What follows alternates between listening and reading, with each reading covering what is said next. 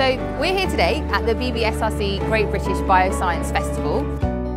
We're presenting for Brookes the work carried out in the Bioimaging unit with funding from the BBSRC so the public can gain a greater understanding of the excitement in biological imaging today. We've got some of our 3D parasites, 3D viruses.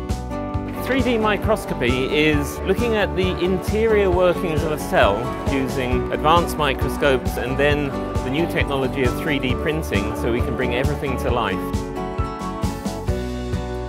Events like this go beyond the traditional peer review publication process, which is largely obscure to the general public. It's a fantastic opportunity to come and see what we scientists do, to see the passion we have.